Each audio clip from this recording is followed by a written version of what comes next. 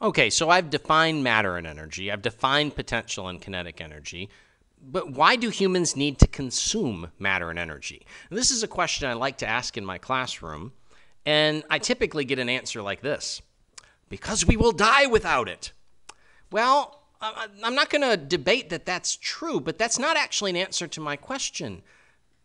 Why will we die without it? That's just that's what we call in science a just so statement.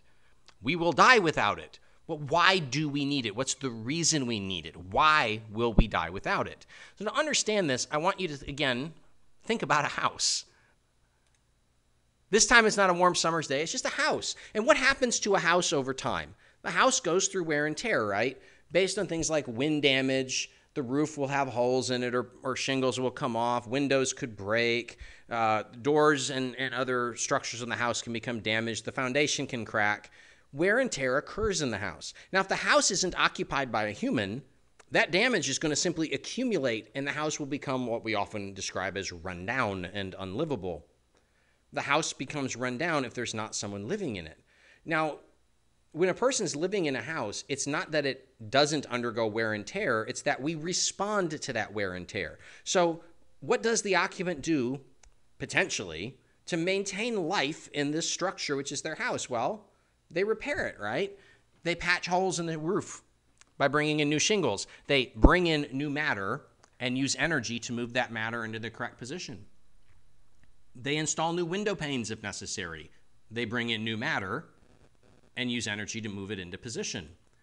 They install new hinges and return the door to its proper position by bringing in new matter and using energy to move it into position.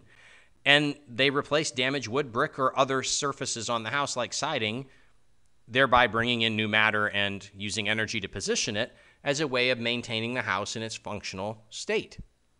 So in order for a house to remain livable, matter must be available to repair worn-out structure, and energy must be available to move that matter into the proper position. Now, I want you to think about two words in this sentence. The words house and livable.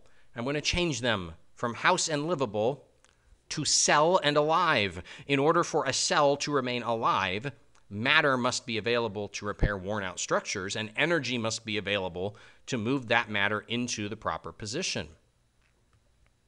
Why do humans need to consume matter and energy? We'll die without it. Why? Because human bodies are composed of cells, which require matter and energy to maintain their structure and keep them alive.